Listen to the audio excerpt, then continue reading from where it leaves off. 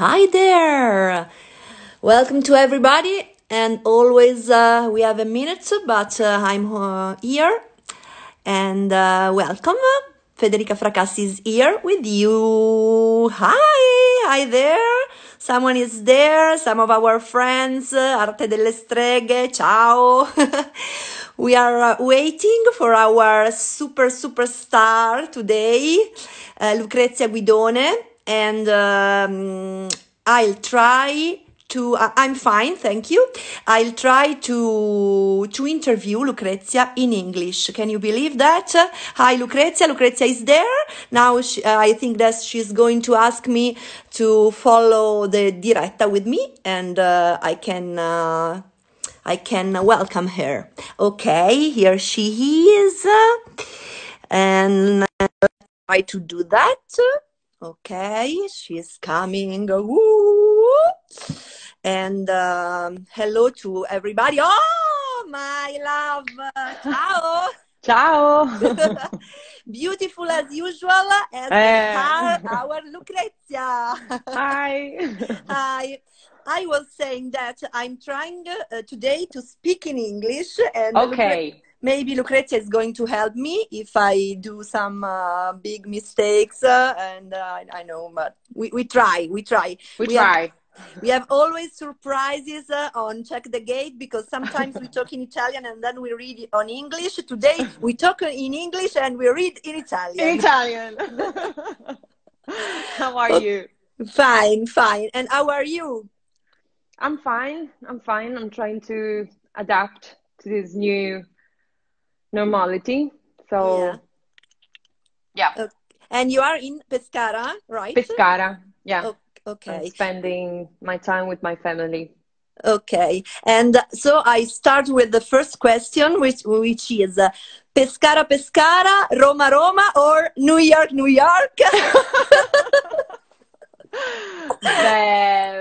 Well, I don't know. I think I have a mix of these three cities in my heart, because each one of them means something important for me. So maybe Rome, it became my base. So it's kind of my home now. But I have my family here in Pescara. So yeah, I cannot choose. Okay, yes, it's the choice, of course, and because our audience doesn't know that you spent in New York a lot of time studying and learning, Yeah. and if you want to talk to us to something about that experience for you. For me, it was an amazing experience, because I moved there when I was 24, and I lived there for about uh, maybe 3 years, attending the Lee Strasberg Theatre and Film Institute. And at the same time, I was studying with Susan Batson, which is another coach, and another one that was Jordan Bain. So basically, I filled up my time with all these classes and new experiences. And of course, I improved my English, and acting in another language. To me, it was something that taught me a lot. So, and also the energy that I got to experience from New York, it settled me on something, I don't know, huge, big, a really weird energy for me, made of dreams and hopes about my future. I was just graduated from the Silvio D'Amico, the academy that I attended in Rome. So I was full of, hope and fears, of course. Yeah, of course, yes. So yeah, I connect New York to, I don't know, a new period of my life that kind of pushed me to, I don't know, to dream big. Yeah. And Yeah. I always thought that you have been really brave in a sense, because sometimes students, I mean, now we are forced to be in a place, and maybe we dream to go abroad and to travel and to be curious of something else. But of course, when we were free to do everything, some of us were a little bit lazier than you. And I think, I mean, you maybe some people are born in Rome and like to be there and stay there and learn their language, of course. But you have always been around the world in your mind, I think. Yeah. Also because I'm, you know, when I decided to move there, as I said, I had just graduated from my academy in Rome. So I remember that all my friends were kind of starting, you know, new collaborations and projects and shows, movies, and I didn't have a job, so I felt kind of lost. And during that time, I felt like I needed to do something for myself to get out of this. Of this fear, you know, this fear of the future. And so yeah, I decided to go there, and it was kind of brave for me, but of course it wasn't brave. I Yeah, mean, I went to New York, come on. yeah. Well, anyway, you brought something for us, for your colleagues too, because I was lucky and I worked with Lucrezia recently on Nera, a series Yes. for Netflix, and I'm seeing that there are some of our lovers out there following. Hi. And so I would like to talk about women. That is about your characters. You had a great character, Leptis, and I would like to know. And it was really loved, this character, this woman, and I would like to know. How much there's of Lucrezia in Leptis, or something you found really great for you in that character, or also in other characters that you played in movies. I start from movies and then we go to theater in the end. Yeah. To me, Leptis, it was a gift, because this character, maybe for the first time since I'm, you know, working in this field, I met a character that actually taught me something and pushed me through my limits, you know, my comfort zone. Even if you think about the training that we had to do before Yeah. shooting, and I was, of course, scared, you know, horses, and we didn't have much time, and learning how to fight and do this and that, all physical stuff. And I had to push myself, and that yeah, I think it helped me to understand that you have to risk something. And this character, this Leptis, she does that, and she's someone who protects the people that she loves, and she does it in a very active way. You know, it's not something that she thinks about how much I love them and I have to protect them, but no, she Yeah, in a actually practical way. Yeah. goes there and she fights and she kills. And so yeah, that is something that, just the fact of just having the opportunity of playing that kind of person, it kind of made me feel like, yeah, I can do this, maybe, you know. Of course, Yeah. not killing people, of course, but yeah, doing something brave again. And yeah, I really liked it. And of Yes. course, working with so many great actresses, it was an amazing experience for me. Yeah, and I saw that because when I worked and saw the scenes, maybe I was in the corner waiting for my time. It was great, because Lucrezia is like that. She can be really serious and she can be ice, but inside she's fire, and she's really funny. this woman is really so funny. Sometimes she behaves like a teenager. So let's add all these things, and really, I can imagine that you can be an actress in dramatic stuff, and you can Yeah, be that's also my so funny. dream. That's my dream, that I Yes. can do comedy as well, because actually I'm a as you said, like a teenager sometimes. So yeah, maybe people. I don't know why I appear so serious, and but I'm not. I'm not. I mean, you know me and you worked with me, so Yeah, yeah, I'm a yeah. stupid girl. Yes, yes. But sometimes maybe is our I mean our face, the Our color look. of our eyes, or everything, because me too is like always oh, what a sweet girl, and sometimes But it's I'm also, I strong, think I it's don't also know. a combination of things. I don't know. Take me, for example. I am a really positive, sunny person, but at the same time, I have rage, and I'm aggressive, and I have a mix of all these things together. And sometimes it's difficult to find a character that has so many shades Shades, inside. yes. So sometimes, they see you as something, and then you're fixed in that role for the rest of your life. I'm not saying that that happened to us, of course Yeah. not for now, but yeah, Yeah. that's the risk.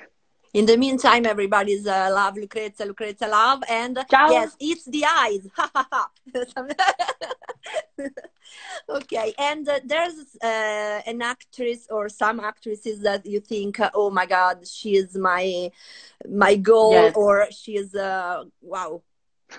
Yes. Yes. Federica Fracassi, Ah, but also, but also Fracassi Federica, no? but I'm also joking. Elizabeth Moss. Yeah, If you guys know her, she plays the lead in *Handmaid's Tale*, we are which is both a fans TV of show Elizabeth that Moss. My God, the great Elizabeth Moss. Ciao, I love Elizabeth. her. Ciao.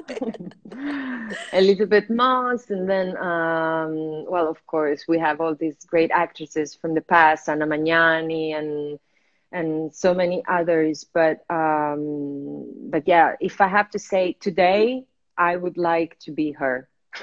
Yeah. Elizabeth Moss. Okay, perfect. Also Kate Perfect. Winslet, it's fine. I mean, Yeah, we can, she's not bad. No. yes, we can invite also Kate to our Yeah, party. for coffee. Yes. And yes, that's the question. That is social network, because you Yes. know that Lucrezia is also a great social. I don't know. She's you are really good in using all this stuff, and I mean, in this period, in this time, there's a lot of also quarrels and discussions about live performances that are not possible in this time anymore. We are going back on the stage or not. Social are going to be much more important than the live stuff.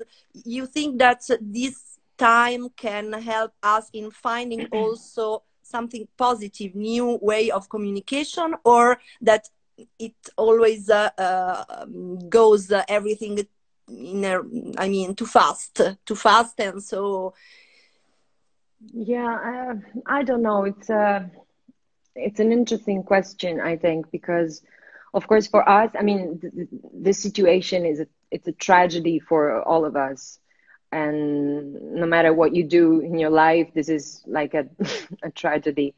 yeah, But maybe for us, I mean, we work in theater as well, but also on set. I mean, I think we're going to be one of the last people going back to work, going back to yeah, normality as we know it for now.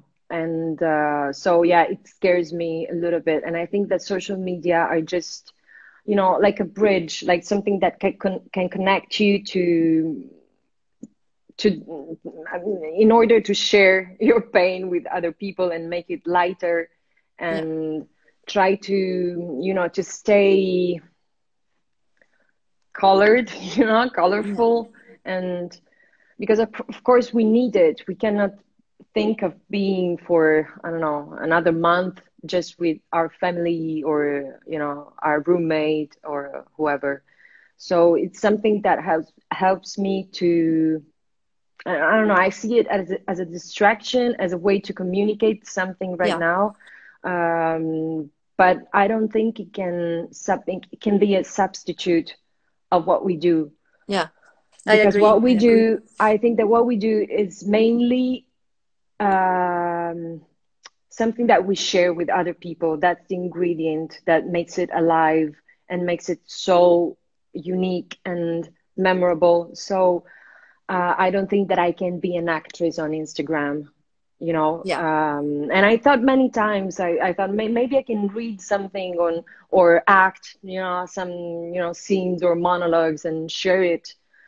But the truth is, I even tried, but I felt lonely. Yeah. Yeah. Yes. And so I didn't feel like it. But I don't like to judge people. So, you know, we all Yes, I live think that this. everybody is free. Yes, of course. Yeah. In this, So it's really we are free. free to experience our pain and our, you know, loneliness Yeah. Yeah. however we want. And Yes. many times, you know, I posted some stupid video when I fuck around, you Yeah. know, and I got some weird messages, like people saying, how can you post this now? We live in this tragedy. How can you do this? Aren't you ashamed of yourself? And I said, no. No. Why? Why? No. No. Of course not. I have moments when I cry and I'm alone in my room and I would like to scream, but you know, I don't think it's No, nice to share I think that that on yes, that Instagram. But freedom is really important now. Freedom in the yes, sense of consciousness of what is happening, but we our work and our soul is with the people, with our audience, and we try to do what we can in different ways, of of course. course, and also we have a responsibility sometimes of, you know, being, if you decide to be on social media, maybe you can also decide to share some positivity and some, Yeah. you know, something that can, I don't know, the idea of making someone, you know, lighter for a second Yeah. Yeah. with my being funny and stupid. I don't know, it makes me happy. So I Yes, don't see why I it's should true. be ashamed of that. No, no, it's true. I long for the a big ensemble now. Yes. When I think on the stage, I would like to be with you and other people, 11, 20. And Yes. so my last question is on on theater. I mean, of course, I interviewed actresses, but sometimes they were much more working on theater. And you do both. So you have a preference. It's they are very different ways, but I mean, maybe. Yes. I my dream, my goal, my career goal is to have the possibility of doing both theater and movies and, you know, TV, whatever. Sometimes it's difficult because of the time you have, you know, because sometimes if you commit to a play, maybe you have to give them, I don't know, 8 months of your life.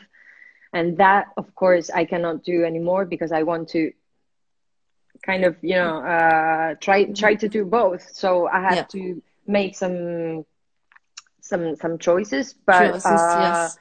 I don't have a preference. I just like to tell a story and, you know, achieve someone else's point of view and have a new look, a new way of thinking every time. So it doesn't matter if I do it in a on set or in a theater. To me, it's the same. It's just Okay. something funny that I that I find out is that when I'm doing a play in theater, I wish I was doing a movie. Yeah. And when I'm doing a movie, I wish I was Yeah. doing a play. The play. Yes. I don't know why, It's the but I'm like, same when ah, you are engaged. You want to be alone. When you are alone, you want to yeah. be engaged. There's someone from New Zealand who says, Wow, "Oh, bye hi. bye. I go to bed," but it was great. That's great all over the world. Wow, we have to do that another time. So Yeah. now we have your gift. Yeah, my gift. Yeah. So about my gift, which is a Yeah. book, Yeah. I decided to, oh Jesus, I lost the page. Okay, you'll give me a few seconds. Okay, I okay. decided to read a little piece of L'Arminuta by Donatella di Pietrantonio, which is an Italian A beautiful book, yes. writer, yes. And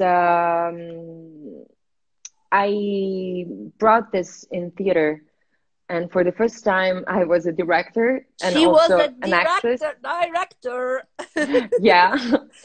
So, talking about being brave, this was a really important experience for me because I got the possibility of texting my, I don't know, my everything, my like, okay, let's check, where am I? And directing gave me that new point of view about myself and the art in general and theater. So yeah, so this is the play, and now I'm going to find Okay, the page of the page. in the meantime, I say that of course after this reading, then we say goodbye. That the reading is in Italian, but today someone is also saying that oh great, Federica in English. Thank you, because really my English. No, it's Anyway, fine. we listen to this Italian reading and then we Yeah, say it's an goodbye. Italian reading, and also it's from Abruzzo, which is the region that I am from. So also for the Italians, we have a Can be new weird. Yeah. aspect Yeah. of our Okay. language. Okay. Ok, vado. Yeah.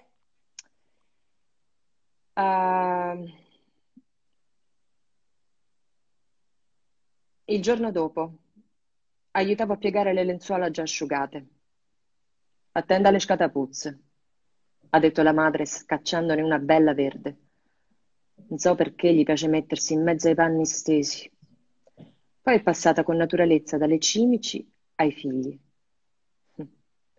Sto secondo mi scende proprio storto. Quell'altro ogni tanto se ne scappa, ma non è troppo birbone. Non mi vogliono in questa casa. Per quello mi tormentano. Perché non mi rimandate dove stavo? Piano piano si abituò pure Sergio. Tu però cerca di non gridare quando dormi, che gli sposti il nervoso. Si è fermata un attimo, con la pila della biancheria tra le mani. Mi ha guardata negli occhi una delle rare volte, come seguendo un pensiero. Che te lo ricordi? Quando ci siamo incontrati allo sposalizio? Potevi tenere 6, 7 anni. Mi ha riaperto la memoria con una frustata. Ricordo qualcosa, solo che qui sei diversa. Con i vestiti di tutti i giorni. Quella volta eri elegante, ho ammesso. Hm. Non sai a quante occasioni me lo so sfruttato quel completo. A un certo punto mi ero un po' ingrassata e tenevo paura che mi saltavano le cuciture. Ha sorriso. Era una domenica di giugno. Gli sposi avevano perso tempo con tutte quelle fotografie. Alle 3 stavamo ancora a cercare posti al ristorante. Mi giro, di botto, e ti vedo. Non ti potevo riconoscere per quanto eri fatta grande, bella. Chi te l'ha detto che ero io? Prima di tutto me la so sentita. E poi ci stava dal Gisa, no? Chiacchierava con una parente, non si è accorta subito di me. Io ti so chiamata, hai alzata la coccia. Sei rimasta a bocca aperta. Forse perché mi scappavano le lacrime. Oggi chiederei ogni minimo dettaglio di quell'incontro, ma allora ero troppo confusa. E lei ha continuato da sola. I panni li aveva appoggiati su una sedia. Appena m'ha vista dal GIS s'ha misa a mezzo tra me e te, ma tu t'affacciavi da dietro a esse con quella coccetta curiosa. Mi guardavi. Guardavo di traverso alla sua fronte un ciuffo bianco prima del tempo, come un segno di riconoscimento tutto suo. Quando le sono stata restituita, cominciava già a mimetizzarsi tra i capelli di un grigio precoce e si sarebbe poi perso nel bianco totale. Quel giorno, al matrimonio, non sapevo ancora niente. I miei padri erano cugini alla lontana, portavo il loro cognome. Nel mese dello svezzamento le due famiglie si erano spartite la mia vita a parole, senza accordi precisi, senza, senza chiedersi quanto avrei pagato la loro vaghezza. Non potevo parlare troppo, che eri piccola. Però gliele so candata a tua zia. Aveva giurato che venivate sempre qua da noi, che te crescevamo insieme, invece t'abbiamo riviste solo alla festa tua di un anno. Siamo scesi noi, alla città. Le è mancata la voce per alcuni istanti. Dopo avete cambiato indirizzi, nessuno ci ha avvertito. Ero attenta, tesa al suo racconto, ma non volevo fidarmi di lei. L'aveva detto anche Adriana, proprio il giorno del mio arrivo lì, che non c'era tanto da crederle. E sappiate la scusa che teneva la cognata malata, non poteva lasciare. Ma proprio mentre la nominava, Lidia, è venuta a salutare, tutta bella, in salute. Lidia soffriva d'asma, a volte dovevano portarla al pronto soccorso, ha replicato secca. Mi ha guardata e non ha aggiunto altro. Ha capito da sola da quale parte stavo. Si è ripresa la pila dei panni dalla sedia e li ha portati nella sua camera. Sono scappata fuori e il buio mi ha gelata. Dall'angolo più nascosto del piazzale vedevo le finestre illuminarsi e dietro l'andirivieni delle sagome femminili affaccendate. Erano le mamme normali, quelle che avevano partorito i figli e li avevano tenuti con sé. Nel tempo ho perso anche quell'idea confusa di normalità e oggi davvero ignoro che luogo sia una madre. Mi manca, come può mancare la salute, un riparo, una certezza. È un vuoto persistente che conosco, ma non supero. Gira la testa a guardarci dentro. Un paesaggio desolato che di notte toglie il sonno e fabbrica incubi nel poco che lascia. La sola madre che non ho mai perduto è quella delle mie paure. Grazie, Grazie a stupenda, voi. stupenda.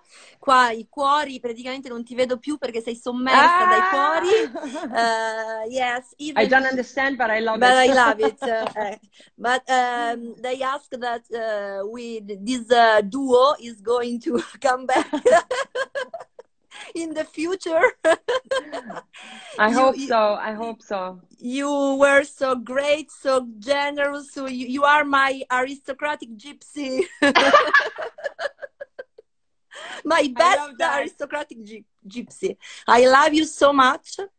Grazie, and I wait for Grazie a you voi. next week on Check the Gate. And grazie, Lucrezia, Grazie a davvero. voi, ragazzi. Many kisses to everybody. Ciao. Bye bye. Stay strong, guys. Bye. Stay strong. Bye bye.